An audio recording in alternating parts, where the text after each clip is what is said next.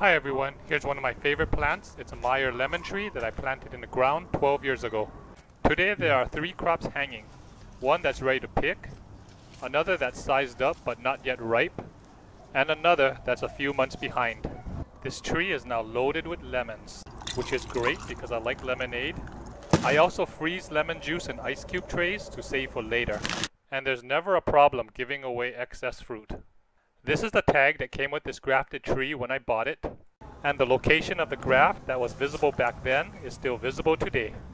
Here's that bud union where it's rootstock below and Meyer lemon above. And this tree is now bigger than a van. Some of its fruit have been very large, but most are the size of my fist. Well, that's my Meyer lemon tree. Thank you for watching.